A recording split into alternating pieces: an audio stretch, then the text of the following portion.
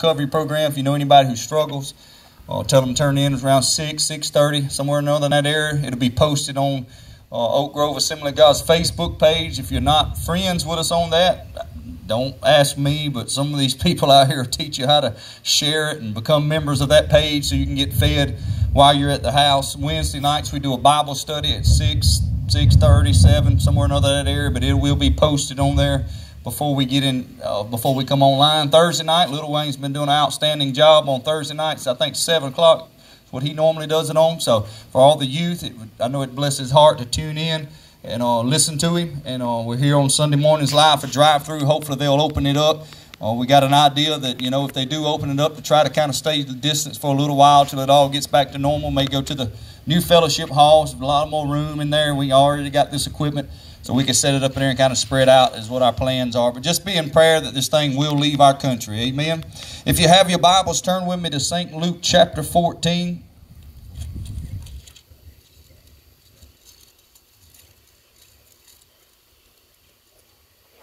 Once again, I'm going to have to kneel and read.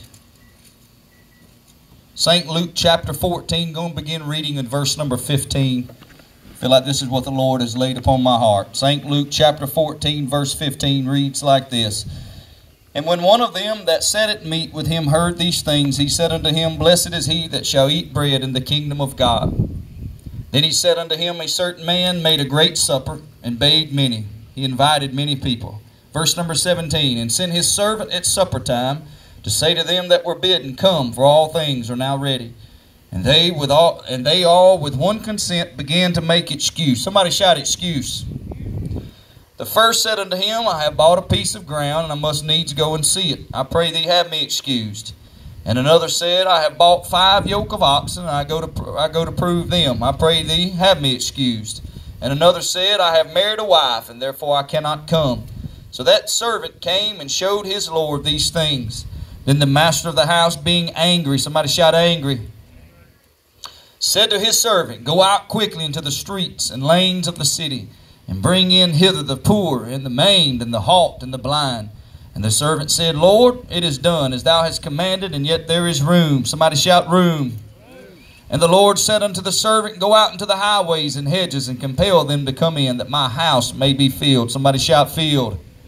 For I say unto you that none of those men which were bidden shall taste of my supper. Pray with me today. Father, I thank you for the privilege and honor, Lord, to be able to preach the gospel. I pray for your anointing, Lord, to be upon my lips, upon my ears, Lord, that I might be able to make the right choices of the words that I say. I've only got a small box of time, Lord. I pray, Lord, that you'd help me use words of quality, not quantity. I pray, God, that you would speak to our hearts the message that you've laid upon my heart, that I may give birth to what you've proceeded in my spirit this week. God, I pray for the abundance of my heart. My mouth will speak. My heart may be filled with love. If there's anybody here that's lost and undone without your Son, Father, I pray your Holy Spirit would come by, draw. I pray, God, that you would deal with the hearts. Lord, as this word goes forth, it does not return unto you void, but it accomplishes that which you please, and it prospers in the thing whereto you send it. Most of all, give us your good grace, God, as we go through this message, God, to be able to feel your presence. Lord, it's always an honor to feel when the third man of the Trinity comes by and touches our heart. We give you all praise. I pray for the abundance of my heart, my mouth to speak, and my heart may be filled with love.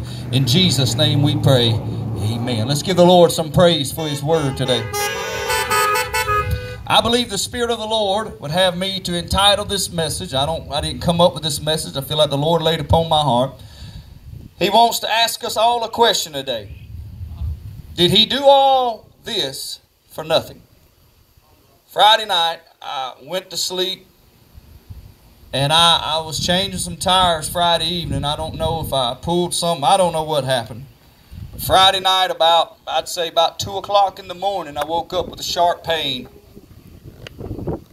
I didn't exactly know what was going on, but I knew to wake me up it had to be pretty bad, because I sleep through a freight train most of the time. I'm a heavy sleeper. But as I woke up with that pain, the first thing that I began to want to do is to try to figure out what was going on with me. How many hates to go through something when you don't know what you're going through? Amen. And boy, these computers and these Googles have just ruined us. We'll try to search it and try to find out and diagnose ourselves. You know, we all doctors when it comes to our bodies being sick. We want to diagnose ourselves. And man, when I woke up, I didn't know what was going on. But the first thing I heard the Lord say when I began to try to turn to other things in this world to try to fix my problem I heard the Spirit of the Lord. I've never heard the Spirit of the Lord but 2 or 3 times very clearly. And I hear Him from Him often, especially when I get messages. But there are times, and I'm not going to say it was an audible voice, but I did hear Him clear in the Spirit realm speak to my heart.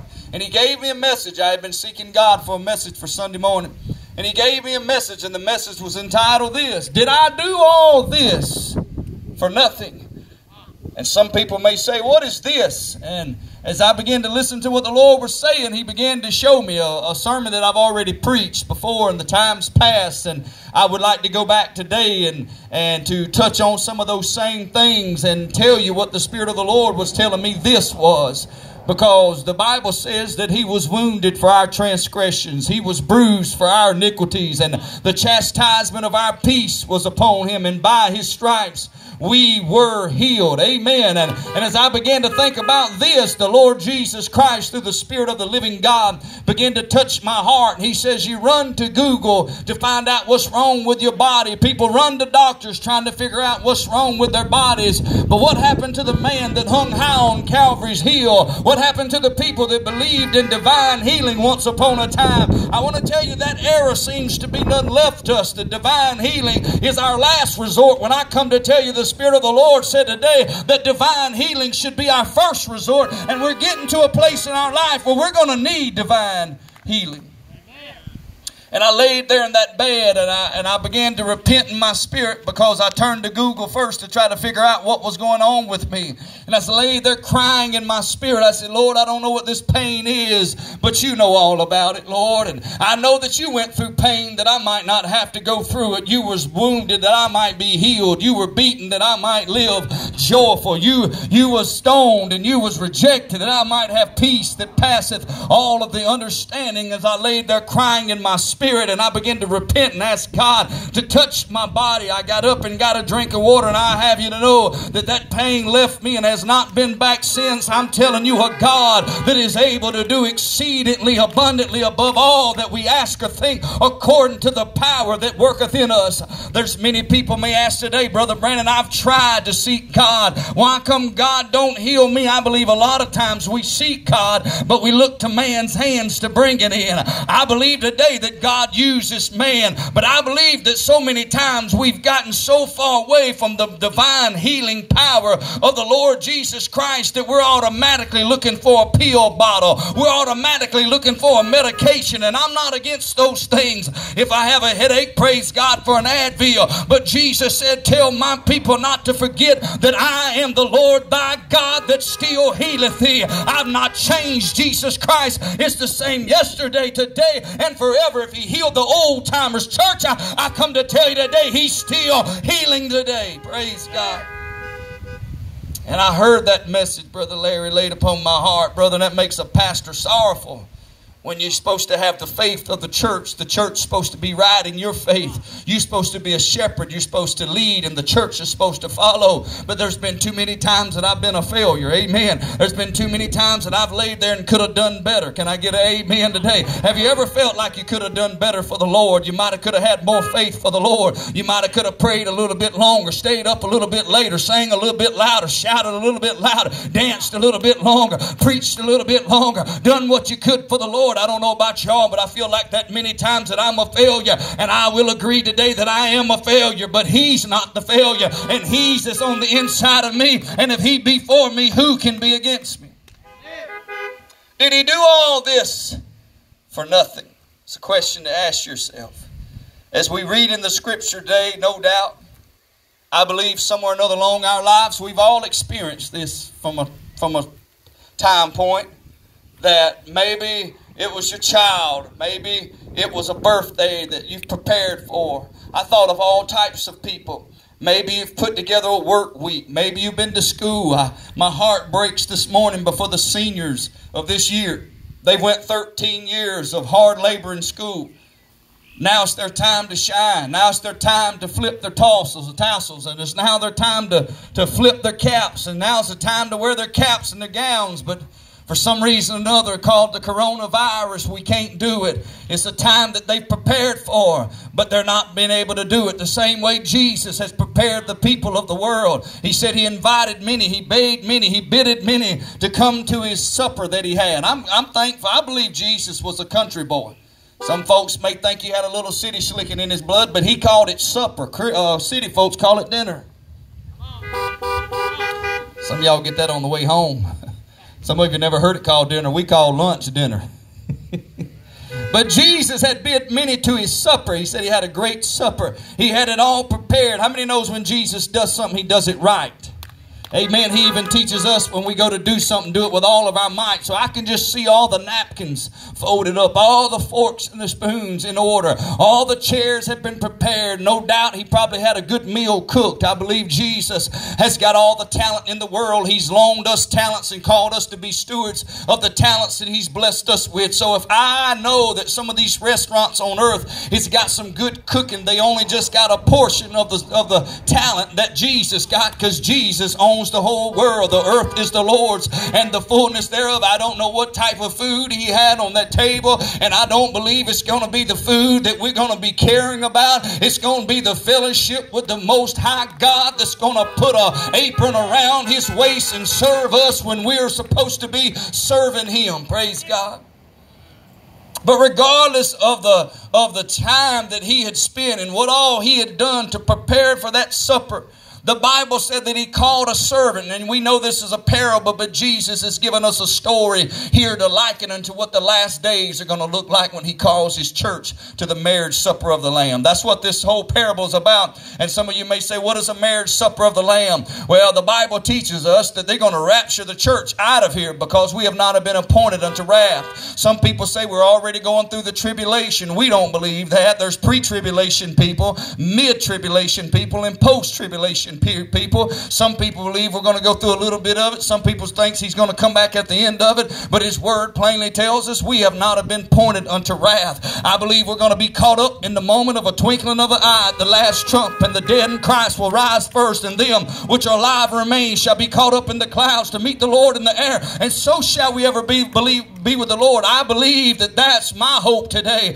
that we have a blessed hope. Amen. That he's coming back. He said, if I go to prepare a place for you, that I'm coming again to receive you unto myself, that where I am, there you may be. I'm so thankful that he said, keep your eyes toward the hills from whence cometh our help. Praise God.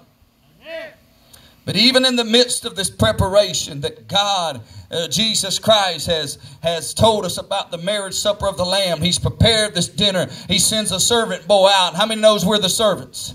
He sent us out to tell the people about the Lord. How many has ever felt like this servant boy? Come back to tell the Lord some bad news. Lord, they don't want to come. They got a basketball game to go to this Sunday. Lord, they can't come. They got cows they got to tend to this Sunday. God, they can't come. They got the farm to tend to this Sunday. Lord, they can't come. They just got married. They own 100. How many has ever heard those excuses under the heaven? You know, I just had family. You know, and family is more important than church. Come on, somebody. Jesus is teaching us right here. He was angry with these type of people. How many knows that judgment must first start in the house of God, and that the righteous scarcely be saved? Where shall the ungodly and the sinner appear? I don't want to hold you under condemnation. You don't get to go to heaven because you appear to church. If that was the case, the devil would go to heaven. He appears every time the doors are open, even when the doors are closed. He's here. You don't get to go to heaven by how many times you attend church. But if you get born again, you'll want to go to church. If you can't even want to make it to church, how in the world you want to go to heaven for? Heaven's going to be like church. We're going to praise him throughout eternity. We're going to give him glory and honor throughout eternity. If you make up excuses about church, it's more likely you'll end up making up excuses about heaven.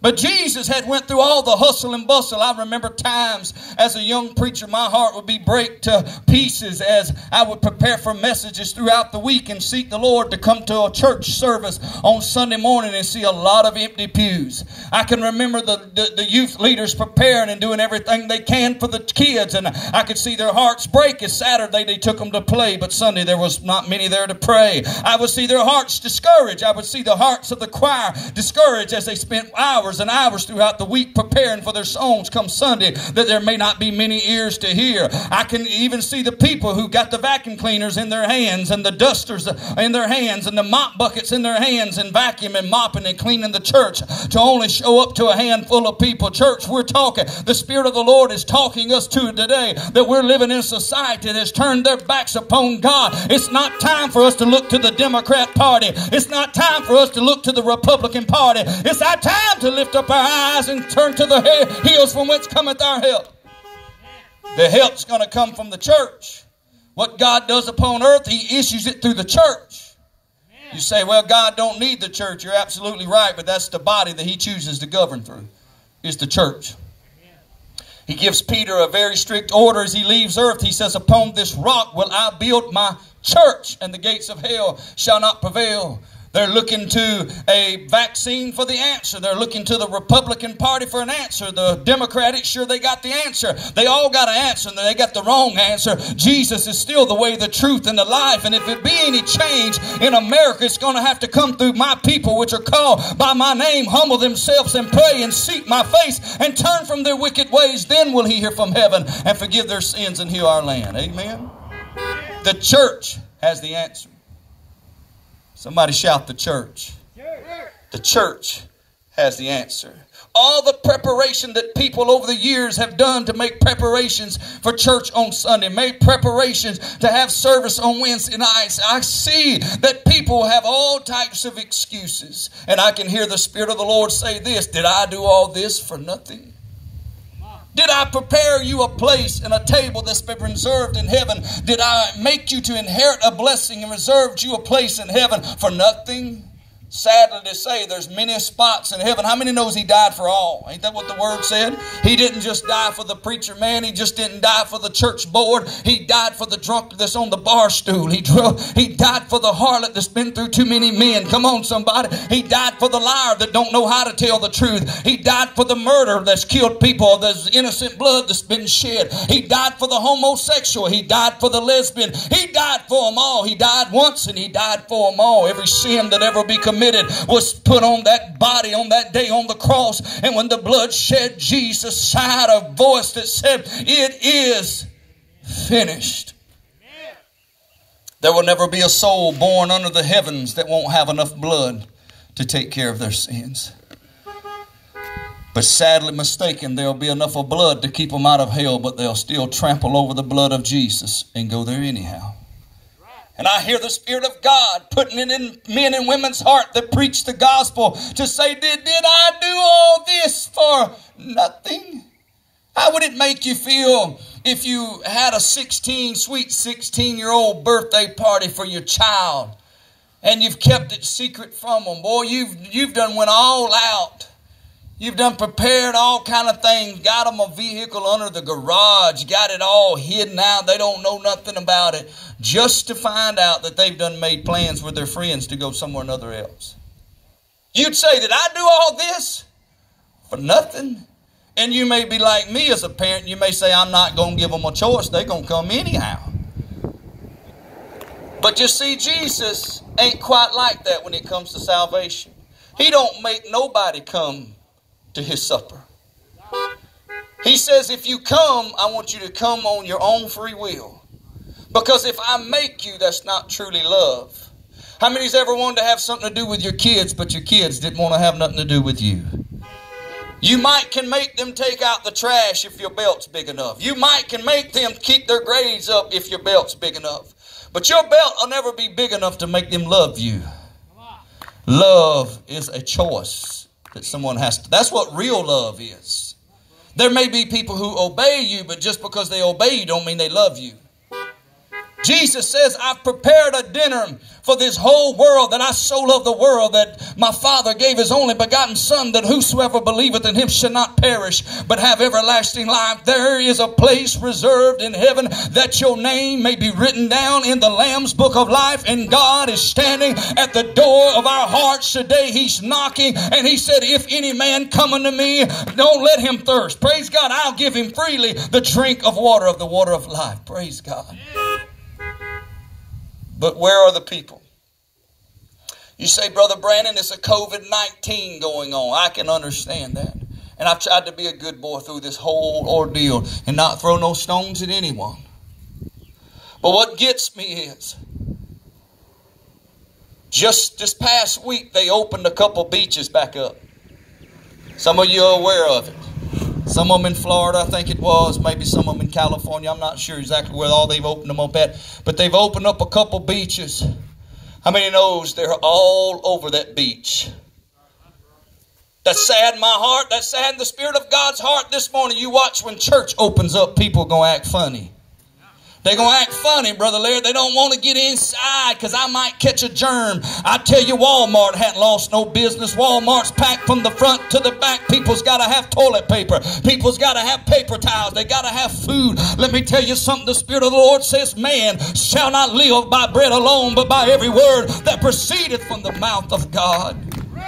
There's going to come a time, I'm led to believe everybody wants this coronavirus to leave, man. We're tired of staying at home, but I don't believe it's done the United States of America much good yet.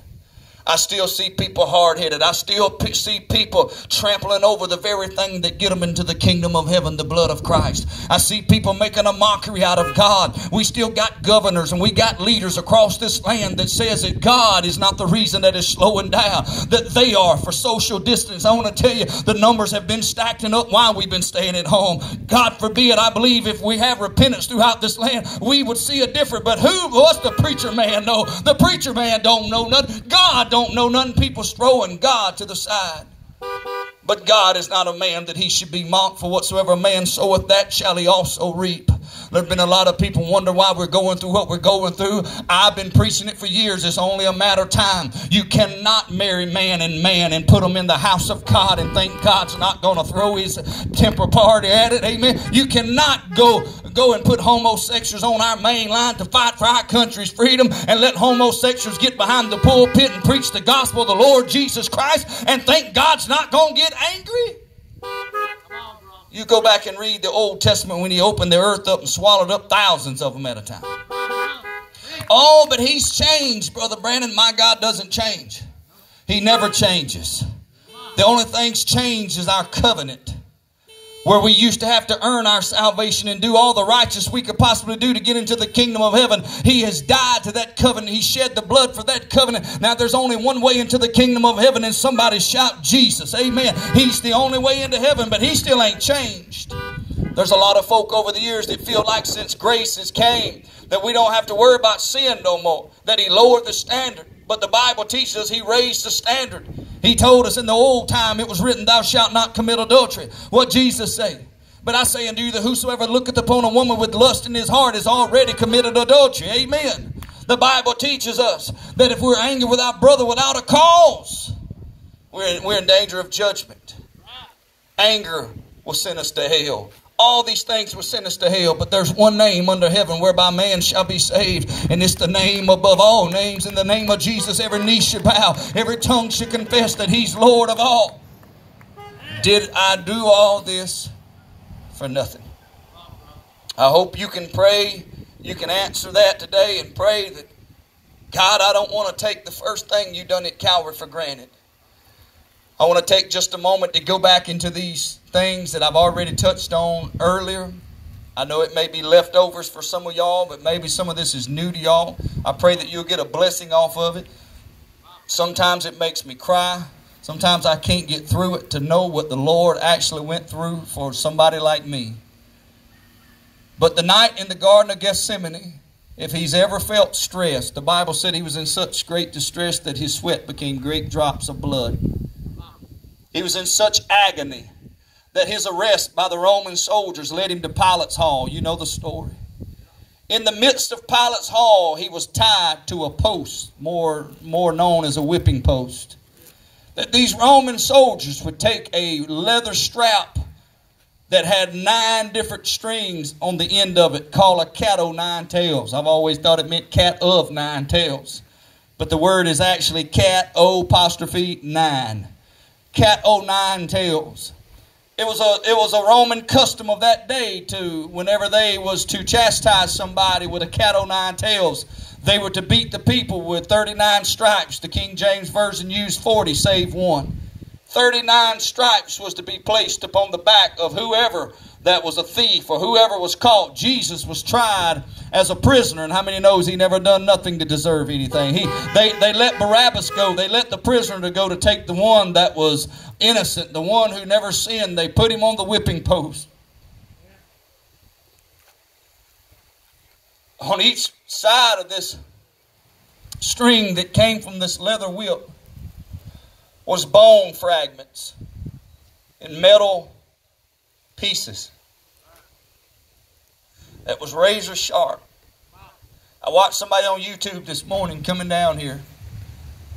Normally they only use knots on the end of these ropes because as they slap this leather band, the knots itself would lacerate skin. I can only imagine the metal pieces attached to the end, the bone fragment.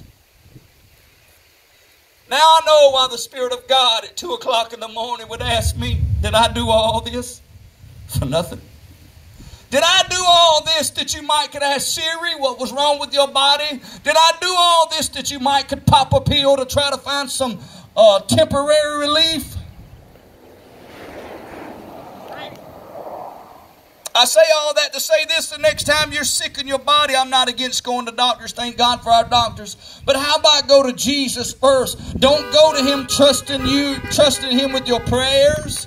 Listen, this is very serious this morning. I want you to get this. Don't go trusting Him with your prayers. Oh, don't go trusting Him how much I've read the Bible this week, how much I fasted. All these things are good. But as you got Wednesday night's Bible study, if you didn't, you need to go back and listen to that. God gave me a revelation that I should have known when I first got saved. But sometimes self-righteousness can blind you of God's righteousness.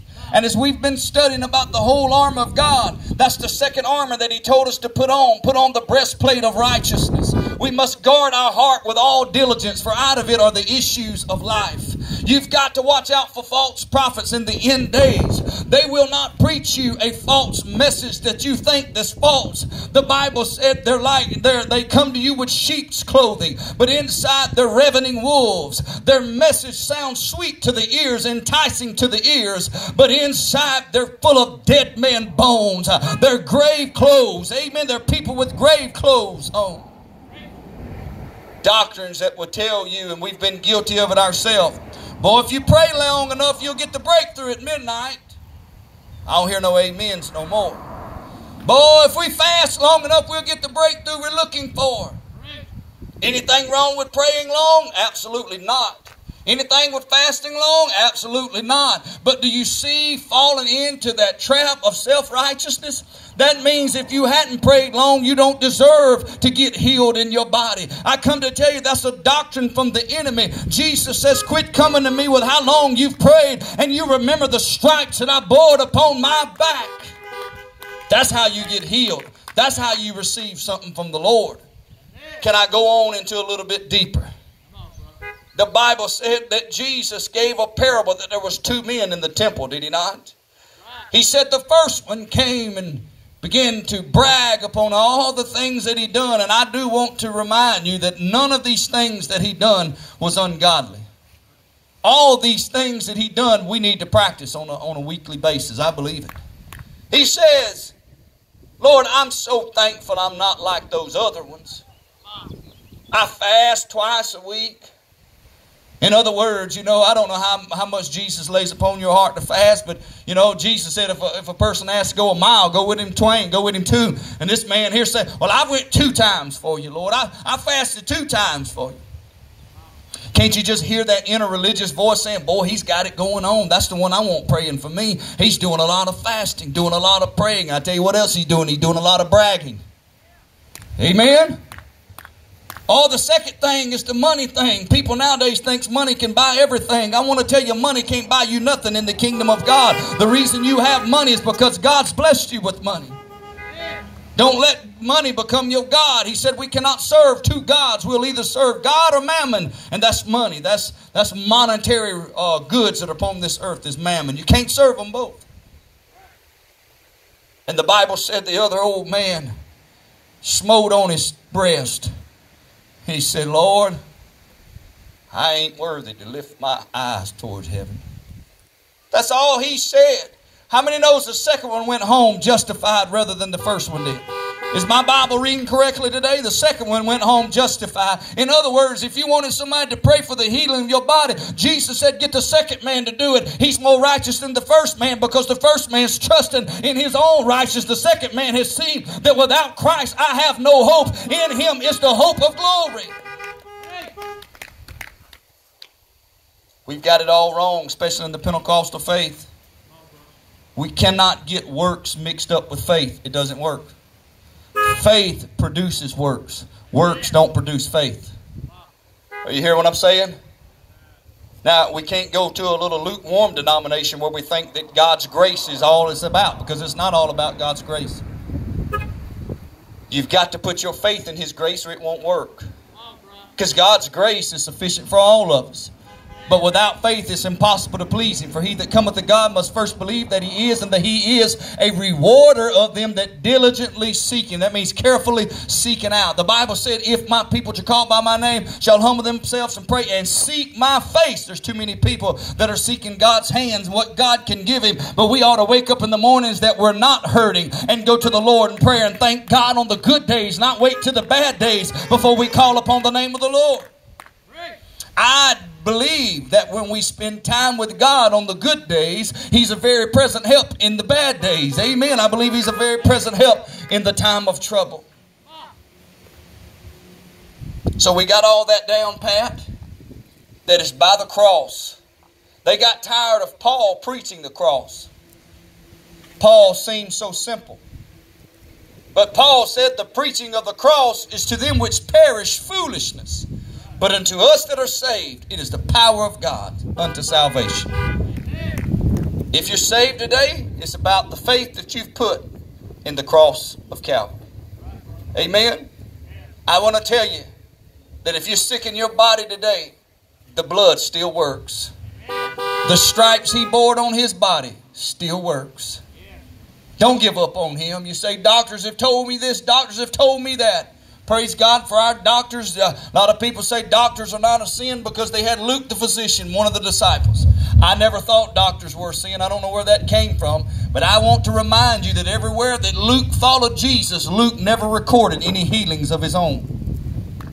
Oh, you ain't going to talk to me now. You got quiet. Luke never prescribed a medication to help anybody out. Whenever Luke followed Jesus, Luke got out of the way and said, Lord, you do the work. I'm just tag along. I'm just a follower. And I believe when doctors get back to the place in their life that they'll get out of the front line and put Jesus on the front line. And before they put their hands to a knife to cut on your body, say, can I ask a prayer before we go into that surgeon room? We won't see no change in our doctors. A lot of doctors out there just out there for the money. But there's a lot of them out there for good reasons. And you'll find out the ones that are hirelings and the ones that are out there for real in a time like this. Because if they're just there for the money, they're going to get on out of there right now, because there's a lot of danger to be in the hospitals right now. But how many's thankful for our heroes that does go out there and do their very best to risk their lives? Amen. Thank God for our nurses that go out there and risk their lives day in and day out trying to do their best to help this world. And don't you take me the wrong way and say I'm against doctors. I'm not. But I'm just saying, doctor is a man, a woman. We shouldn't look into man's hands to provide for us all the time. If it comes through man's hands, then praise God for it. But God doesn't have to use man all the time. He can use a donkey. He can use anything He wants just as long as God uses it. How many cares who it comes through as long as you get healing in your body? Amen. If it comes through an Advil, praise God. If it comes through a prayer, laying on of hands, the oil putting on my head, praise God. All I want to do is be healed in my body. And you don't need to lay there. The point of this message is you don't need to lay there with no hope and say, well, I'm going to die now. The doctors say there's no hope left. Whose report will you believe? That's what Isaiah said. Whose report will you believe? I firmly, 110% believe in divine healing today. You're looking at a man today that should be dead, and my parents know it, my friends know it. They was around me at a time. I even told my mama one day, if I die, don't worry about me because I'm ready to go. I knew without a shadow of a doubt I was born again. I knew without a shadow of a doubt I had been Holy Ghost filled. The power of God hit me one night in my road while I was seeking God. And if you've never had the power of the Holy Ghost to touch you, I don't care if you claim it Pentecostal, Baptist, Methodist, you need to be filled with the Spirit. If you've never been filled with the Spirit, I want to urge you today and compel you to seek Him while He may be found. There's no feeling under heaven that when the power of the Holy Ghost touches your body. I don't want to go into doctrinal arguments, but trust me, there is a certain thing of being filled with the Holy Ghost. I didn't believe it. I wasn't raised up Pentecostal, wasn't raised up in church, period. But what little time we did go to church, it definitely was not a Pentecostal. I was told them folks was crazy. And when I went to join the church and the pastor came out there with these bylaws that said you had to believe in speaking in tongues, I told my wife, we're getting out of here. But listen, quit worrying about what Joe Blow said, or Mama said, or Daddy said, or Uncle said, or Aunt said. Taste of the Lord your own self. The Word of God said that there's a power from on high. And Jesus said, tarry in the city of Jerusalem until you be endued with this power from on high. Amen. Did I do all this for nothing? Last but not least, some people say that, and I just quoted the scripture in the King James Version about 40 stripes save one, 39 stripes. But if I did my math right, and you can go back and check me out,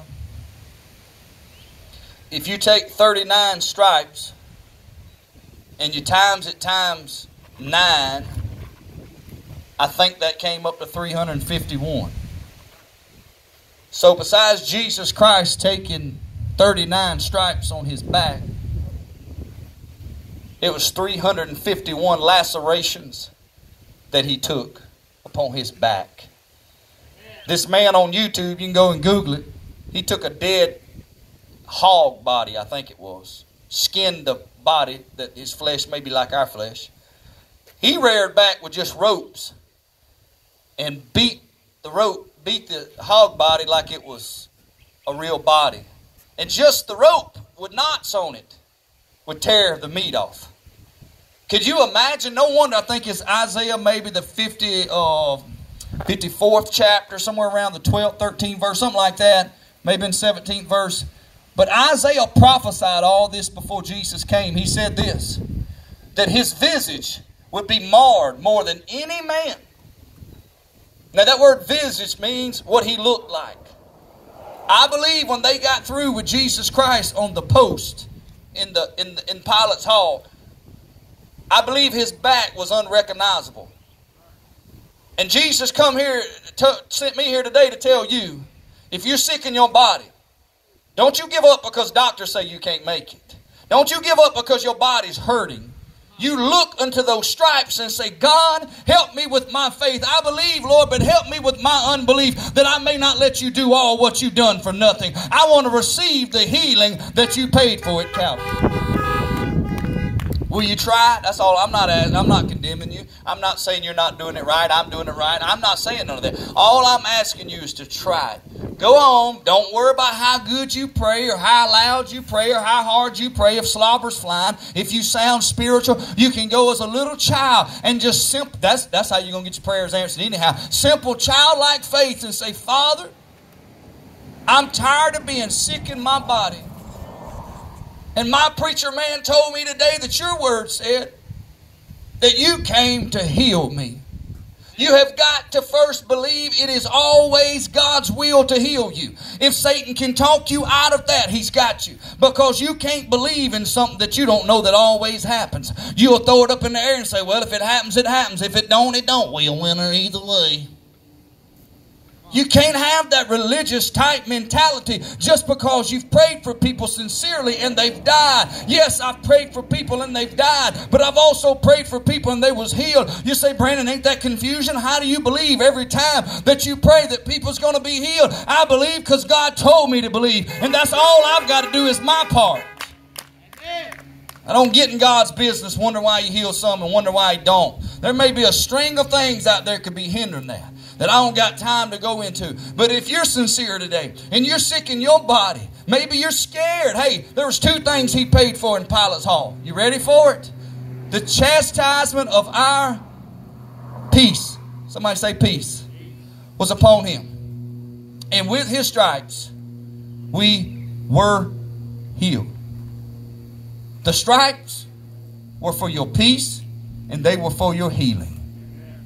Did He do all that for nothing? That's a question for us today. Are you allowing His healing virtue to flow in your life? Or you let the devil... Because, listen to me. Whenever Satan came in Friday night, there's 2 things that Satan's going to do most of the time. He's going to attempt to take your healing, and he's going to attempt to take your peace in the same essence. Because when my healing began to leave my body and I began to hurt, the first thing brought about me was fear. I started doubting. I had no clue what was going on with my body. But then the Spirit of the Lord came in. The Bible said when the enemy comes in like a flood, that the Spirit of the Lord will lift up a standard. I come to tell you, you are not in this battle alone. You don't have to fight your fight. All you fight is a good fight of faith. The battle is not yours. The battle is the Lord's. And I'll grant you, when it comes time to fighting, if you've been doing your warfare and going into your closet in your secret place of the Most High, there will be a line of the tribe of Judah that will war up and say, that's my child, and you can't put your hands on my child. Aren't you glad to be a child of the King? Last but not least, as He left that hall, they made Him tote a cross. I just got through doing a swing set for my wife that were 6x6 posts. I think they were 12, 14 foot long, 12 foot maybe. And I had to pick one of those 6x6s up by myself. That may have been where some of the pain come from. Who knows? But them 6x6 posts are heavy. These posts that held these people up was heavier than that. You had 2 beams of wood, size 1 beam of wood.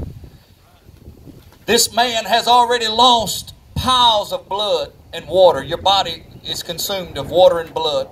Through the beating of the lacerations of the 351 stripes upon his back, he's already close to death.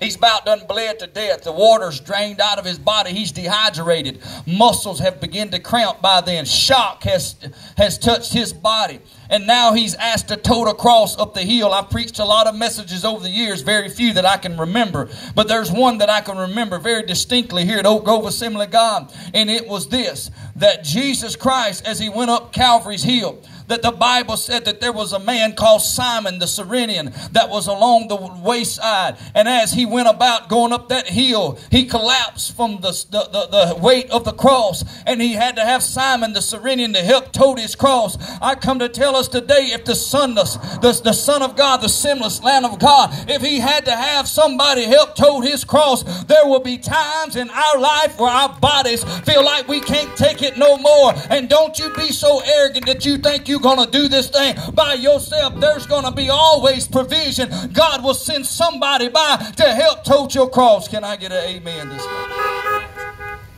There will always be people with pride that says, no, I'll get it. People don't like help. No, I'll get it. I'll get it. If God sent you somebody by to help you out, you better receive that blessing. If you can't walk and somebody tries to open up your door. I was in the middle of Hardee's one day in line. There was a man that was on a crutch. Broke his leg, had a cast on his leg, and there he was trying to, if you know anything about crutches, I don't know much about them, but them things look like they're hard to walk on.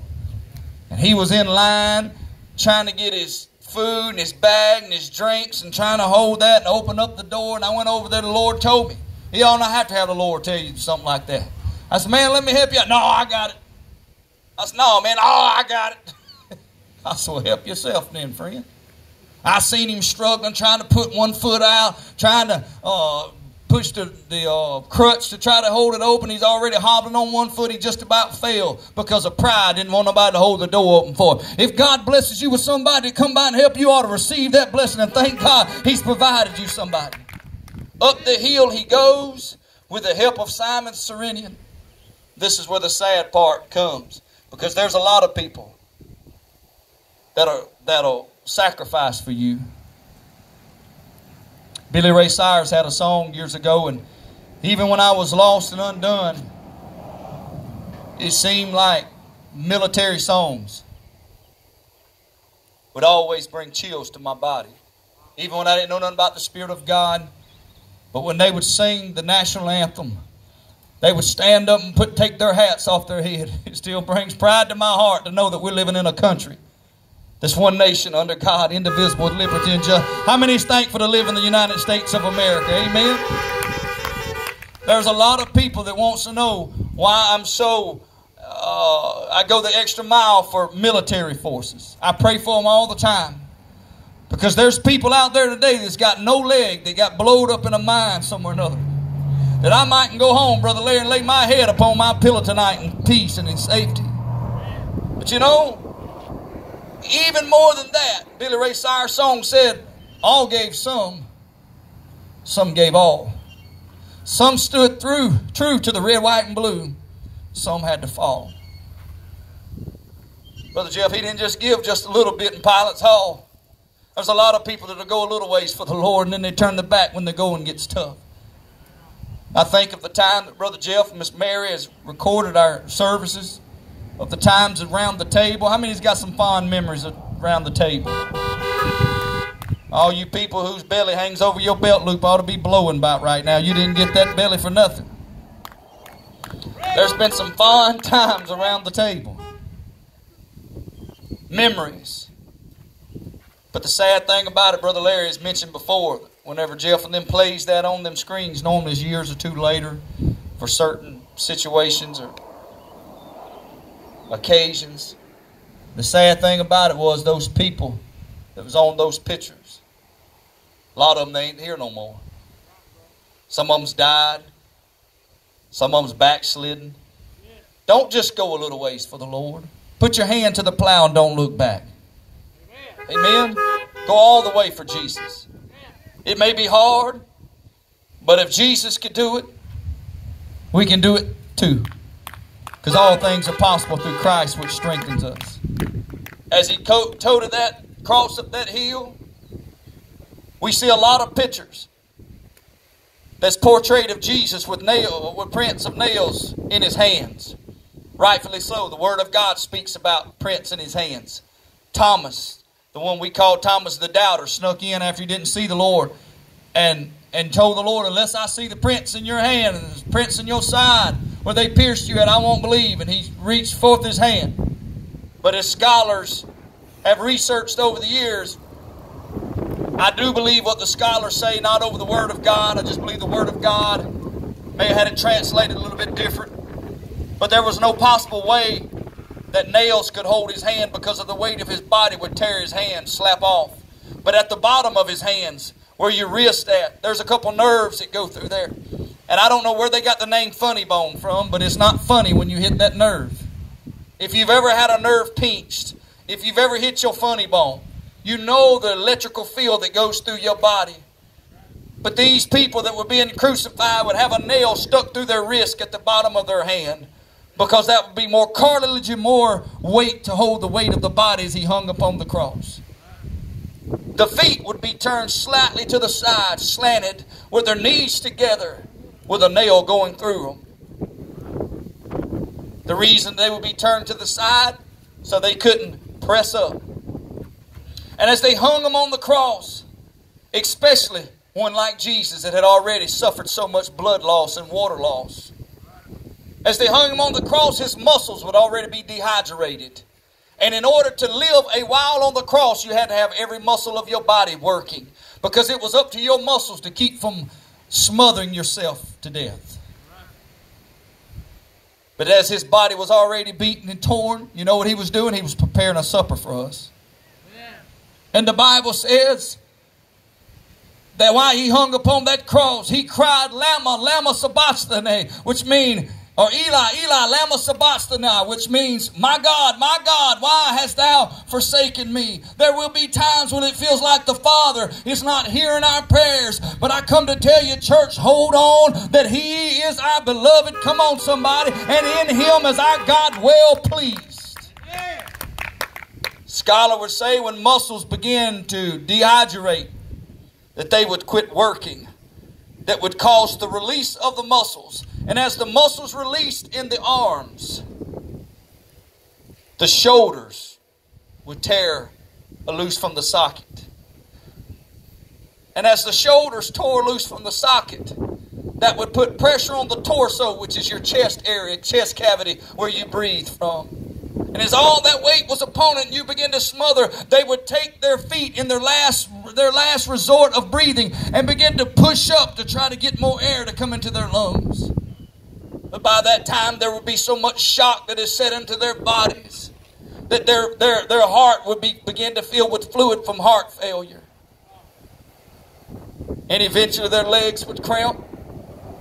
Their legs would grow weak. And as they let down pressure on their legs, suffocation from the fluid that his body had already produced from congestive heart failure would be like sips of air that he got to breathe. What did he do that for? He did that an old sinner boy like me could come to know his love.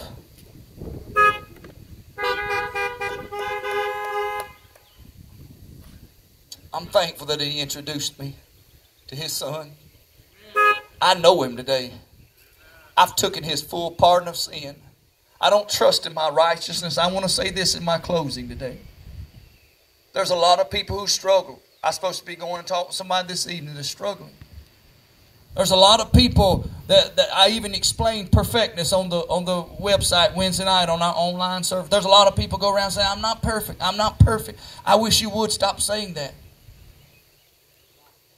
Because in Christ you are perfect. Your spirit is perfect. It'll never be no more perfect, your spirit. Now your flesh, that's where we get all messed up at.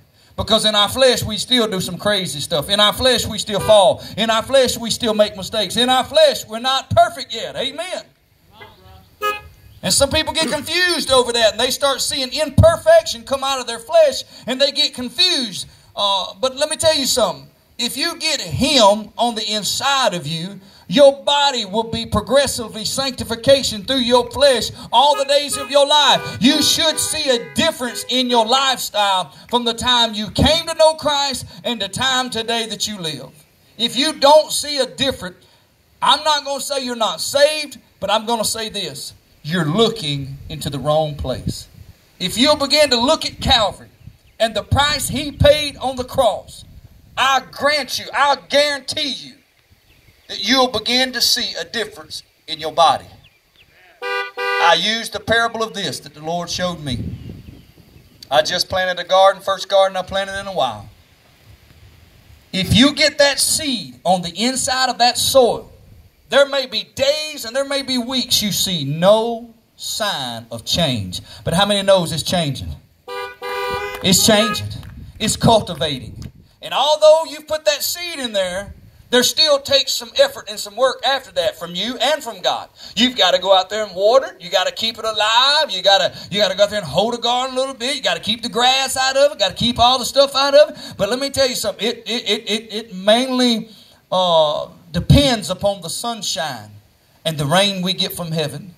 I believe it like this. If you do all you can, He'll do what you can't do. You put forth your effort and God will bless your effort and you'll begin to grow.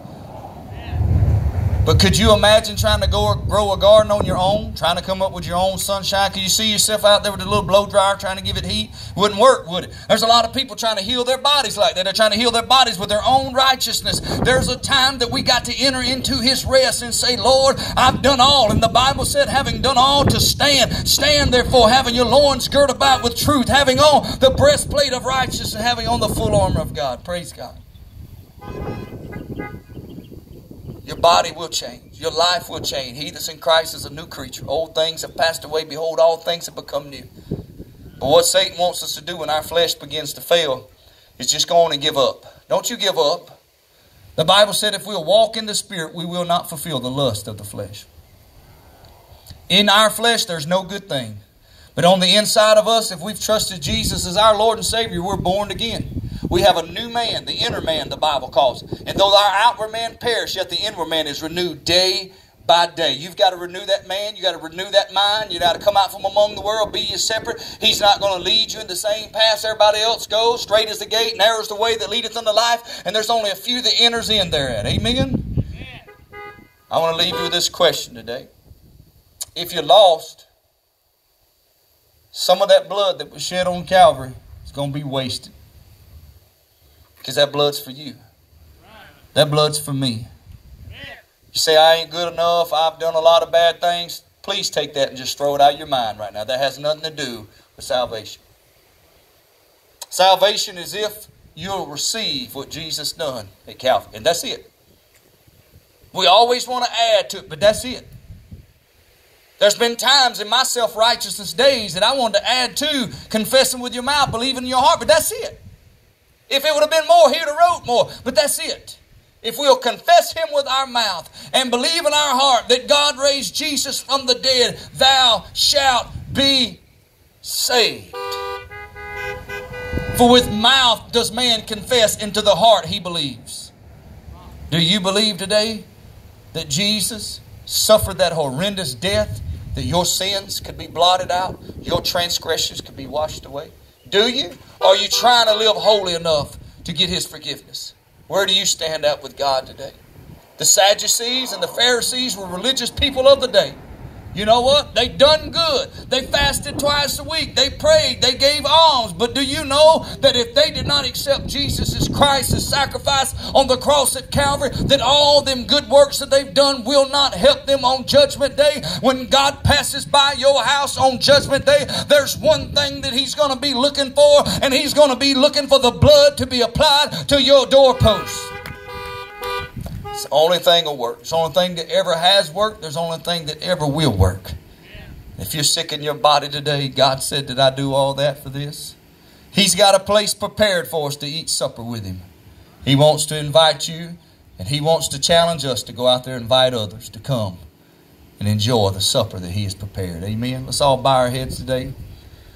Father, I thank you for the great privilege of preaching this great message, this gospel, the good news, glad tidings that you came into this world and you came into your own, but your own received you not. But as many came to you, and I pray that there's many online, there's many today that are coming to you and say, oh man, if that's all you got to do, I'm going to give my heart to the Lord today. And if they fall and they backslide and the enemy tells them they've messed up too much, there's no way back to you, Lord, that you would just go and help them to come to their senses today, Lord, that they may leave that hog pen, they might come back home. Lord, and I pray that the church will be just like the father that's on the porch, that we'll run out there and they tell us not to embrace them right now, but nevertheless, whatever you lay upon our hearts, God, to embrace them and to love them and let them know we're thankful, not to remember all their sins that they spent time in the hog pen, not to remember their sins of Egypt, but know that this covered on the blood, that there's so much power in that blood, that as far as the east is from the west, to never be remembered no more, so far as our transgressions have been removed for us. Thank you today, Lord. Help us to serve you with gladness and come before your presence with singing, and help us to make a joyful noise unto you all the lands, Lord. Help us to be a joyful people when people meet us throughout the week, that we may be some of the happiest people that they would ever want to meet. God, that we bring laughter to people and joy to people's hearts. Forgive us, Lord, for where we fail you at, and help us not to fail you no more. Progressively sanctify us, Lord. Take the sin that's out of our lives. Search our hearts that there may not be no blackness within inside of us. There may not be darkness inside of us. Lord, but let that light shine that all people may see our good works and glorify you that is in heaven. We love you and we thank you for this day that you have helped us make. If there's anybody sick among us, God, I pray this message have encouraged them not to go to their prayer life today and see how long they can pray this evening, but go and just simply come before you as a child and say, Lord, your word said, by your stripes I was healed. And in my spirit I'm already healed. But in my body I feel bad. In my body I'm weak. In my body I can't get it right.